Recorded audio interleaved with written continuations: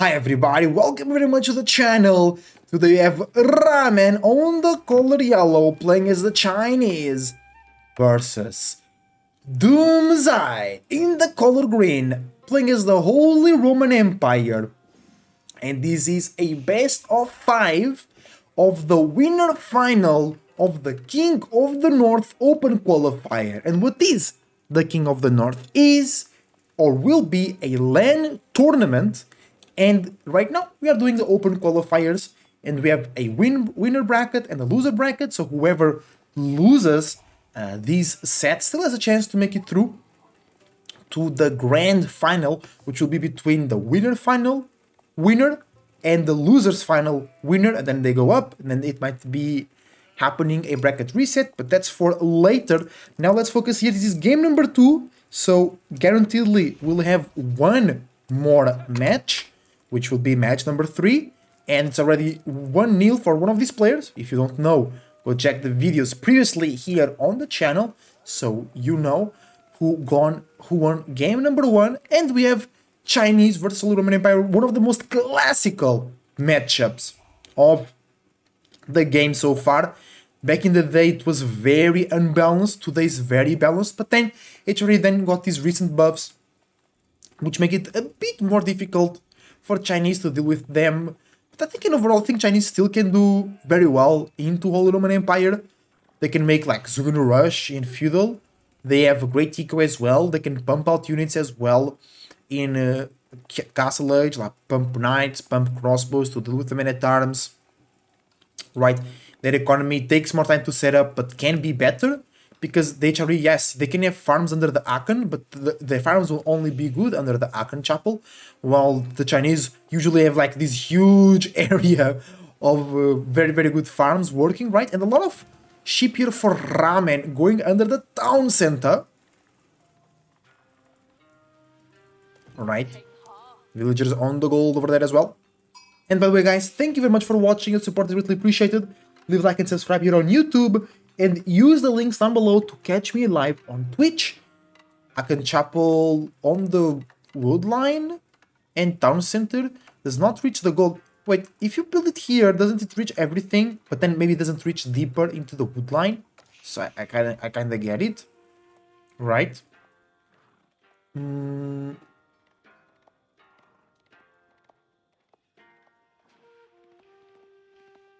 I think no more sheep over here for Ramen. Imperial Academy coming through. 2 golds very close to each other for Ramen. The same for Doomzi or Doomzi. And the 3rd gold is also very nearby. While the 3rd gold for Ramen is all the way over there. Yeah, I think if the Chinese want to, they can really play feudal. Right? Twitch chat asking when king of the Iberian Peninsula, because I'm from Portugal. Bro, when you guys subscribe to the channel, when you guys give some good donations, and then we're also gonna do king of randomness. Well, all maps is mega random. You know what I'm saying? But we need a good price pool. You know what I'm saying? Like I could do like $200, but I want to do a good price pool, of course. I mean, Microsoft can sponsor us, you know, but I want to do like a good price pool and like at least, I don't know, 2K tournament at least, right? So, but I want something meaningful. You know what I'm saying? But King of the Iberian Peninsula will be very limited because like King of the North, you have Norway, Sweden, Denmark, Finland. You have at least 4 countries I can participate. On King of the Peninsula, you only have Portugal and Spain. Maybe like Spain is big as hell. Maybe you have more people than them together, which I doubt. Sweden is big as well. Finland is kind of big. Denmark is not very big. Norway is big too, you know. But wait, Ramen is looking at the base of Doomzi. There was an archery range here. France? No. France is not a part of the Iberian Peninsula, bro. France is not a part of the peninsula. France is Central Europe. It's not Western Europe. It's not even Southern Europe. France is just in the middle of the Europe. It's not a part of the Iberian Peninsula. The Iberian Peninsula is just Portugal and Spain. And Andorra, actually. So yeah, 3 countries. But Andorra is very small. Southern France is... Nope. No, it's not. There is no part of France that is a part of the Iberian Peninsula. Okay, some archers coming in for Ramen, not Zugunu. And is this gonna be a Barbican rush? Or Tower rush? Archer versus Archer? Versus Spearman? No, Man at Arms. Ooh, Man at Arms scary. Wait, what is the... That's just one villager. So it's not Barbican rush, it's Tower rush. Because actually, guys, I matched against Ramen on the online ladder. I know, I mean Diamond 1 versus Ramen, Conqueror 3. And he said he doesn't like cheese. Right? So, I was surprised when I saw the villagers coming in. I thought it would be a Barbican rush, but no. It's just a Tower rush on the gold. I mean, when you cheese Tower... when you cheese HRE, is it really cheese? Or just fair? Because I think playing HRE itself is cheese. You know? Just joking, we're kidding, we're joking, we kid. HRE is perfectly balanced. At the moment. Wink, wink. Some farms coming in for Doomzi. Archers for Ramen being demolished. More archers coming in. 13 archers already. That's a lot of production.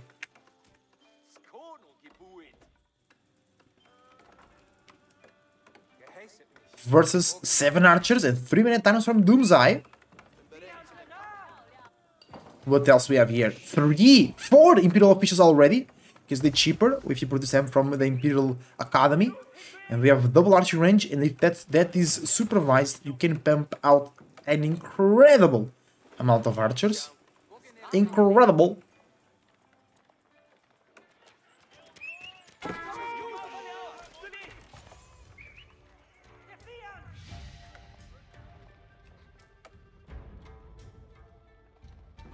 $15 archers. Hand cannon slit. Coming in for the Tower of Ramen. But how will Ramen deal with these men-at-arms?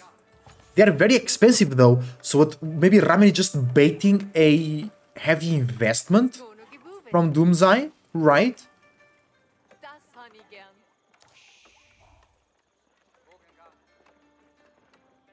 And then he like just goes castle and bamboozles Doomzi or Doomzi.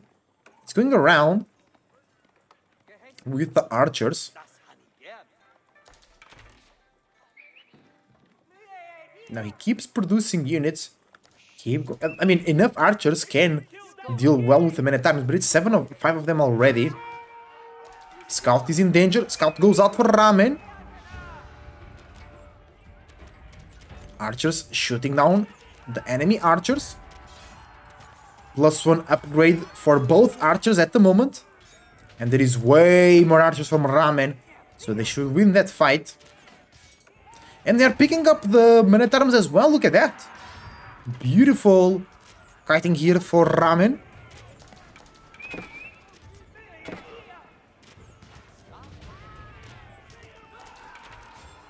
Nice, men-at-arms. Taking good damage. And oh, but Ramen already has +1 range defense as well. So doing pretty good against the enemy archers. And the Hand Slit's actually doing good damage. How much damage does that thing do? 26. Like an archer has 70 damage. So he takes 26. That's almost a third of its HP, right? And still 28. It's gonna be mass archers. That's actually a play. I've never seen this play versus HRE. It's looking good. Because men-at-arms take some time to produce. 23 seconds. Right? And now Doomzi was forced to build another archery range, and they cannot supervise a third archery range, right? While Ramen can supervise his production, right? Nice.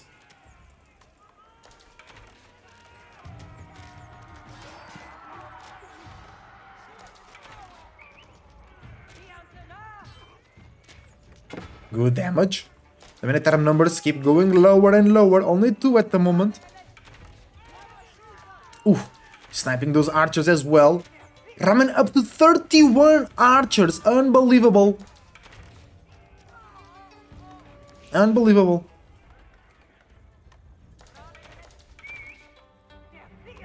And they keep sending them. Here we go. 2 archery ranges. One being supervised, the other one is not.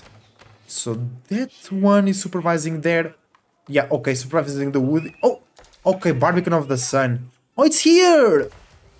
It's a Barbican Rush, technically, but it's not, like, really in the face of the enemy resources.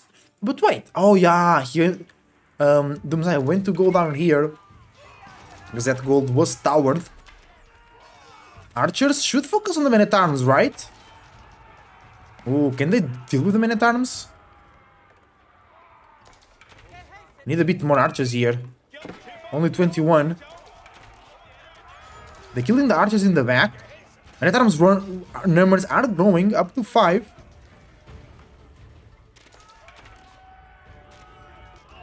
Villagers are arriving to drop that Barbican.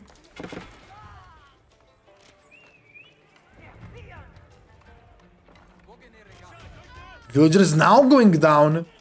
Bro, this mass archer play is working.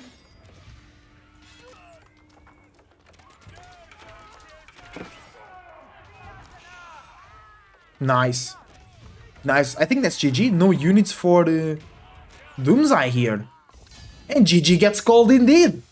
There we go. Good game for Ramen. He didn't cheese. He didn't build the Barbican, right? Thank you very much for watching, guys. Leave a like and subscribe. Catch you live on Twitch. Let's go to game number 3.